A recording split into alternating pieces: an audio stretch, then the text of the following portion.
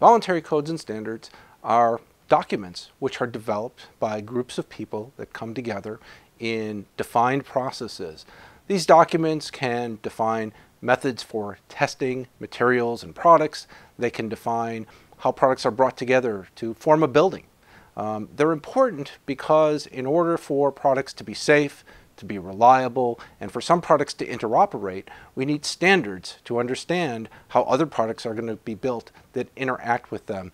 For instance, if you use Wi-Fi at home, there's a standard called IEEE 802.11, and that standard defines the communication protocols between your router and your devices that are in your wireless network at home and in your office and other places.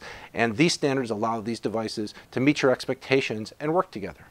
There are a lot of really important and interesting standards in the United States and in the whole world.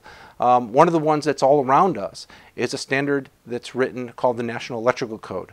The National Electrical Code actually has requirements for how buildings, both residential and commercial buildings, are wired to distribute electricity from where it comes into the building, called the service entrance, all the way to the outlets.